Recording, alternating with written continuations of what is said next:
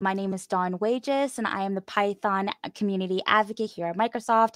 And I'm here with my friend Vadim, the subject matter expert on Python and C++ together. And I'm excited to learn a lot. I hope you learn a lot with me. So my name is Vadim Frolov, and I'm currently connecting to you from Norway, Oslo.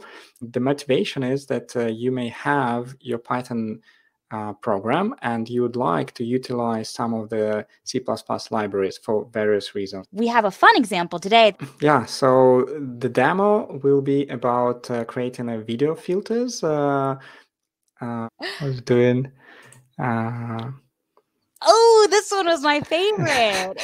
in Python, and these video filters can be used in such programs as Teams and Skype and Zoom and any other program. This is the things. Hey!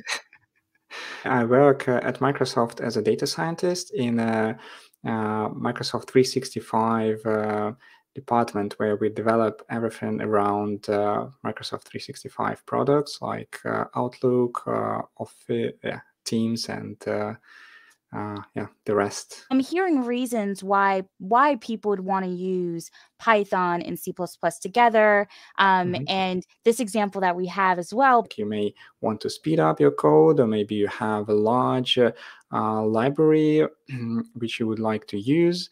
Or maybe you want to just hide some of the source code of your Python project, and then you can compile this part of the project into binary, and then use this binary from Python. We will use Python to do all the image capturing and image processing and filtering, but the C++ part will be used for a quite small task for enumerating the cameras, because by default the libraries which are available in Python, they didn't provide you much information about what kind of video source do you have.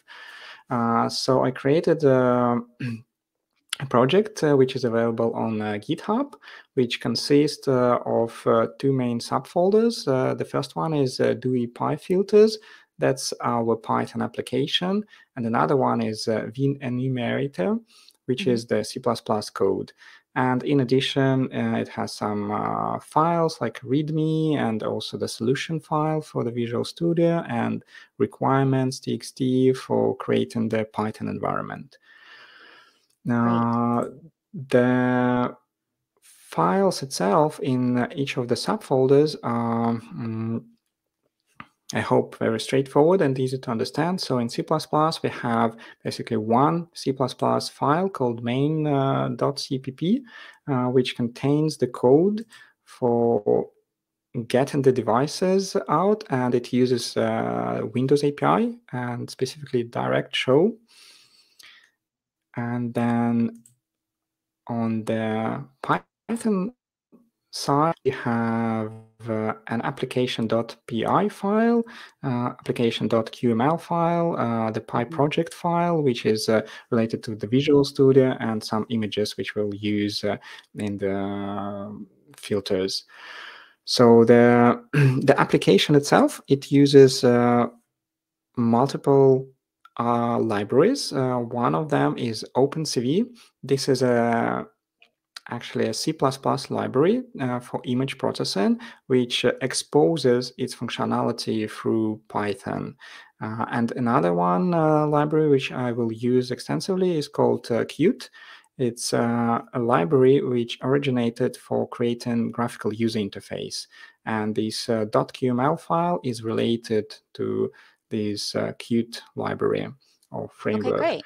Right. So once you get the source code on your machine, you can open it up in the Visual Studio.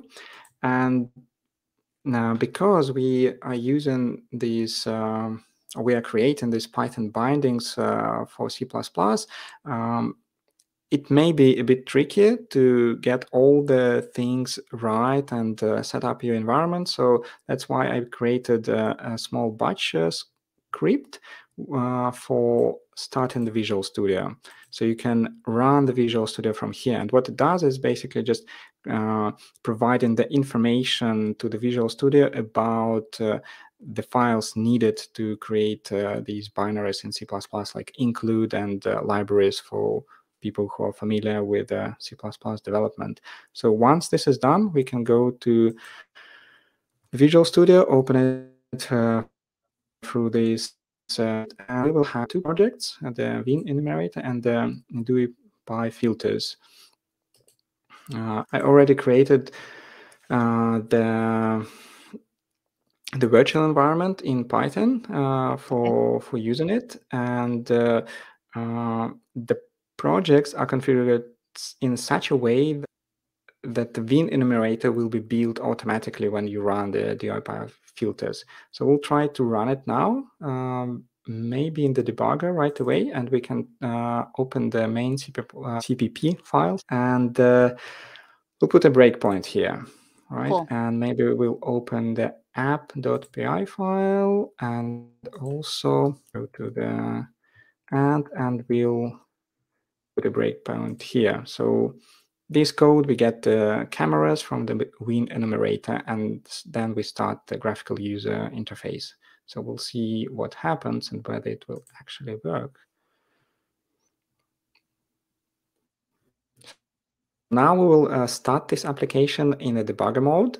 Let's see if it works. So I'm just pressing the start button here, which is a standard way of starting a debugger in Visual Studio.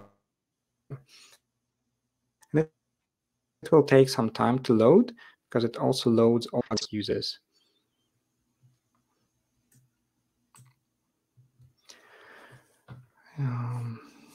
Yeah, so while it is loading, I can maybe talk a bit about this way of creating bindings in C++ for the Python. There are different ways of doing this, and there are different libraries and support code for this. One of the most famous library, I think it's called Cython, and the way it works, you as a programmer, you write code in a language which is very similar to Python, but with some additional syntax sugar. And then this code is transposed or transpiled into the C code, and then this C code is compiled into a binary. So this means that you actually need to create your library in that specific language. I think it won't really suit for the use case where you have already pre-existing C++ library. Then another framework which I use here is called PI-bind11, and this is a library which basically just wraps your C++ code and enables it for the Python. And maybe to step a bit back and to think about like why you need all these libraries to actually talk to each other between Python and C#. And the obvious answer is because these languages are so much different. Like they're different in how they handle the memory, they're different in how they handle data, how they handle like their internal type representation. So if you have an integer number in Python, it's not the same as an integer number in C or C++. And this means that whenever there is a communication between these two languages, then you have to convert your data. I can go back to the GitHub code, and I can show the example of the wrapping of C++ into Python and how it is actually done with the pbind11 library. So if you scroll all the way down, this is the main function which is exposed to Python. So it's called list cameras, and you can see that it doesn't take any input arguments. For our use case, we don't need it, but it returns a vector of a tuple. So each tuple is an integer and a string. And you can also see that it uses the standard C++ types. So it's a standard string and standard vector, and it doesn't do any processing. And the interesting part comes here with this pbind11 module macros. Yep. This is where you define the functions which will be exported and available for Python. So here I basically just create a module, I provide some documentation for this module, and then I define a function which will be known in Python as list cameras, and I use a reference to my C++ function. Cool. And I also define a version of of the module. And the way it works, this macros and also the standard C++ types, is that pbind can know, like it supports the STL, and it knows that the vector, if you use the standard vector, it should be converted to a Python list, and it can do it for you. So you don't need to think about this too much, and you can do your normal C++ programming. So let's see if it started already. Yes. So now you can see that we actually stopped into the C++ code, right? And then we can do all our regular debugging things, like we can go and do the step over. Let's see how quick it will be. Right, it goes all the way here to the res already. Okay, don't get any cameras, maybe because my camera is used, but you can also see in the call stack, you can see that we have a Python here, and then suddenly we got this Vim enumerator. It's also Python, but it is available in the C. So we gonna hit continue, and we'll see if we will stop in our Python code now. Great.